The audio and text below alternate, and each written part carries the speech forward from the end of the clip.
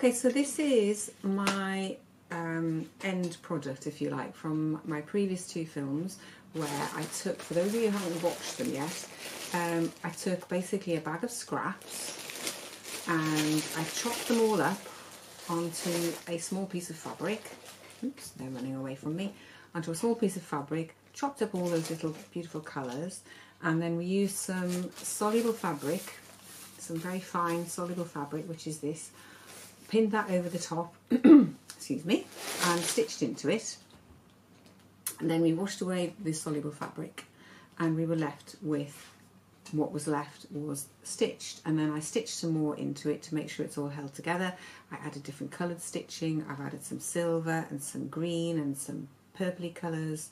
So we've got this really nice mix of colours going on. So what I've made is a little needle case, and I've also made a little book, and I'm going to show you those in detail, and I'm really pleased with them. I think it's been very exciting to do because I didn't quite know what was going to happen with the fabric. I didn't quite know what was going to happen when I dissolved this away, and so that's all been very satisfying.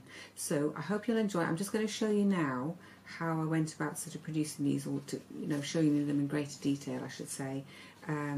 This one I go into a bit of detail on the making, and the rest of it is well, it's fairly self-evident really. So I'll show you that bit next, and then we'll see where that takes us. That's what I always say, we'll see where that takes us, because I never really know when I'm filming these things. I never know quite what I'm going to say, and I never quite know where it's going to take me. So what I've got here is I've cut my lovely piece of fabric that I've created with my embellisher and all my free machine embroidery. I'll show you the back, and you can see all the stitching that I've done since I showed it to you last time. I think it looks quite cool now, and I've used my rotary cutter to sharpen up the edges very carefully because these are really sharp blades, and I've cut a piece of nice lining fabric that I'm going to put the two together, pin them together like this, and then I'll be able to take them over to my sewing machine, and I'll leave a little gap there, I think. Oops, that's not a very good pin, but never mind. I will just slowly pin these together, and then I'm going to take it over to my sewing machine, which is a very odd thing for me to do. I don't often sew with my normal foot on, I have to say, because I'm usually free machining like a good one, and just very occasionally I do actually make things for the house. I make cushions and odd things like this, so just pin that in. So that's ready now, and I'll take it over to my sewing machine, and I'm going to sew all the way around with probably a 1/4 inch seam, something like that. It doesn't need to be too, it's not going to be, you know, like a functional seam, so it can be fairly tight in. So I'll do that next, and then I'll turn it inside out and show you it again. So that's what it looks like now that I have taken the pins out. I've stitched all the way around, but I've left a little gap there so I can turn it inside out. I'm going to actually, before I do that, I'm going to just chop these little corners off, because that'll make it have nicer corners when I turn it the other way around. So we'll do that, nice and easy. And I'm just going to, turning it inside out is always a bit of a fiddle with these things, because it's quite small, and because I'm a bit concerned that nothing rips, especially because the lining fabric's quite a fraying sort of fabric.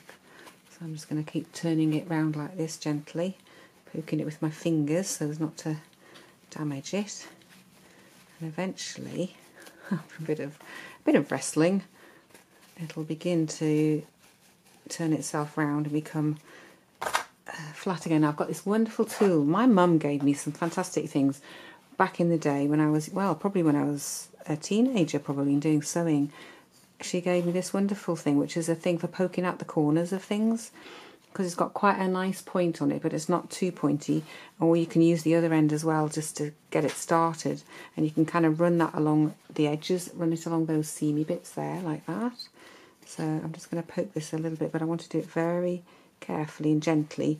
I'm poking mostly onto the thick fabric here, onto the bit that I've stitched, rather than the lining fabric, because I know that lining fabric, from bitter experience, can rip quite easily. So I'll do it like that, like that. So what I'm going to do next, I'll have to get that pressed a little bit. So I'll press it so that the lining is nice and straight inside, and then I'm going to also, I'll have to turn that inside on itself and get that pinned. Oops, just do that, and I'll be able to then do it. Sorry, that does look pretty wonky, but I will straighten it up. I will then do a nice top stitch all the way around, and then that'll be held together like that, and then it'll be ready for me to put some lovely bits of felt inside for putting your needles in. So now what I have done is I've more or less completed this little needle case. What did I do? I showed you how I stitched round to put the two sides together, and I then top stitched round it to make it all nice and tidy.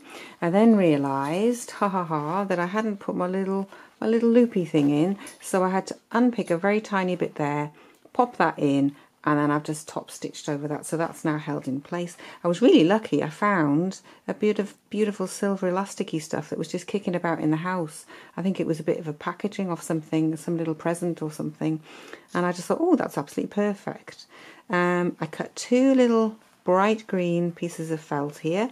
They're not quite perfect in their cutting, but you know what, I really like that. I don't like things to be perfect, and when you actually put them together, that's fairly neat like that, so I quite like that. So I've chosen this lovely green button to go on because I feel as though that really picks up some of the greens. Not quite the same green, but I like it because it's giving a pop of colour, and it's kind of giving a hint of a connection with that. So I'm going to sew that on next. I've got a nice bit of thread here. It's very funny, all this filming is sort of a balancing act. Currently I'm sitting sort of either side of the camera to try and get everything in the right place. I need to work out where that's going actually before I do anything else. I'm going to put that about there. So I'm not exactly in the most comfortable position, but I took my glasses off because then I can see the screen more easily because it's close to my nose, and I can actually see the screen and see what's happening on down here, see what I'm actually filming through the lens of the camera. So it's all this kind of stuff that I'm just kind of learning about, really. So what I've done is I've just gone and got my glasses and put my glasses back on so I can actually see what I'm doing, because I thought, well, actually watching somebody sewing a button on might just be quite nice. We don't often do things like this, do we? We're so busy rushing around doing stuff in our busy lives, and I just thought, well, actually this might be a very gentle therapeutic thing to watch somebody doing. So I'm just popping that back under there.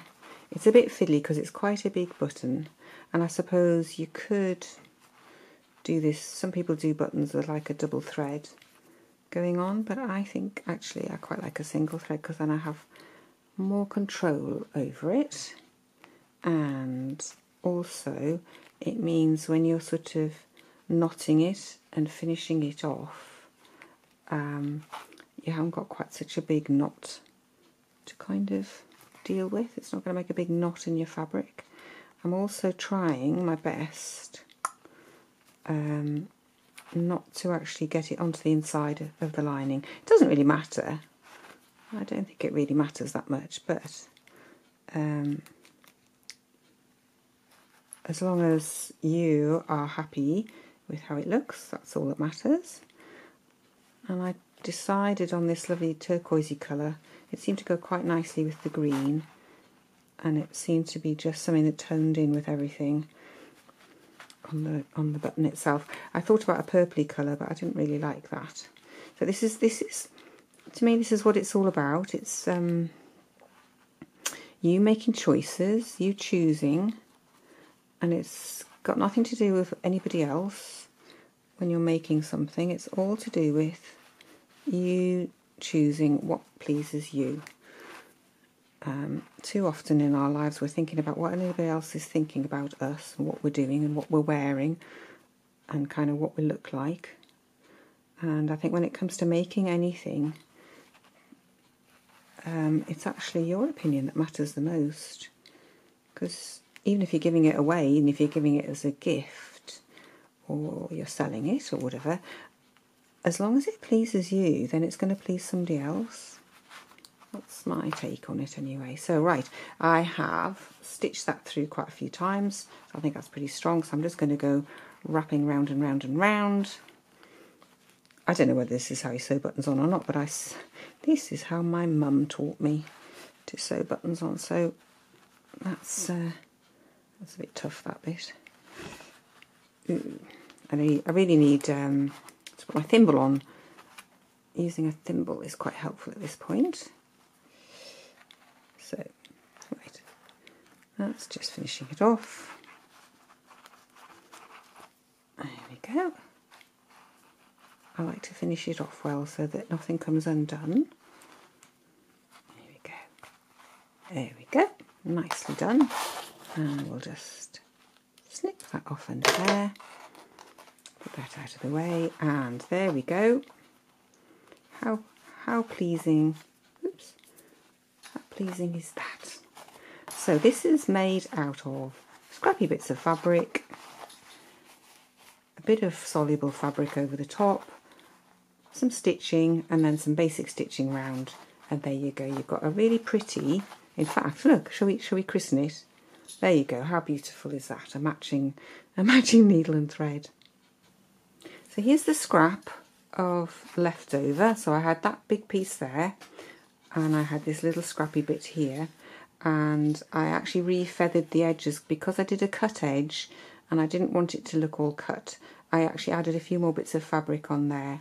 I have to confess I did that with my embellisher, but I could have done some soluble fabric on it. And I also used the embellisher just to soften the edges of it so that it all looks nice and sort of raggedy. And it's only a tiny piece, and I made myself a little book out of, 4 pieces of watercolour paper. So I cut 4 pieces, I tore them with a ruler, so I'll get nice rough edges.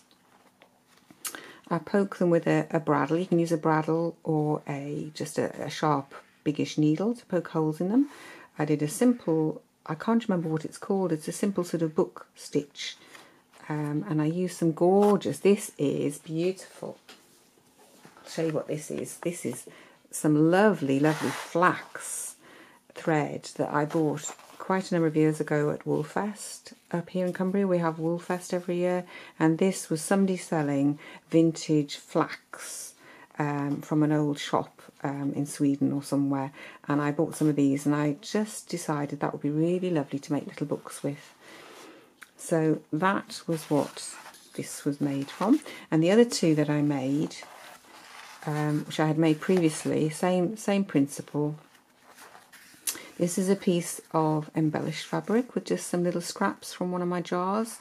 This is a bit of painted lace on it, just stitched on, and that actually goes, I wanted it to go over the back like that so it wasn't all just cut off there. And this is a piece, would you believe, this is a piece of somebody's free machine embroidery from a beginner's workshop with me from years ago, and I've painted it with some, I think it's just some emulsion, and then it's got a bit of printing on top in turquoise, and I had it kicking about, and I thought, you know, I'm going to sew that on there. So that's a really nice little book. So this one I did, I'd already put a piece of lace down it like that, and I'd stitched it on with just a creamy coloured thread.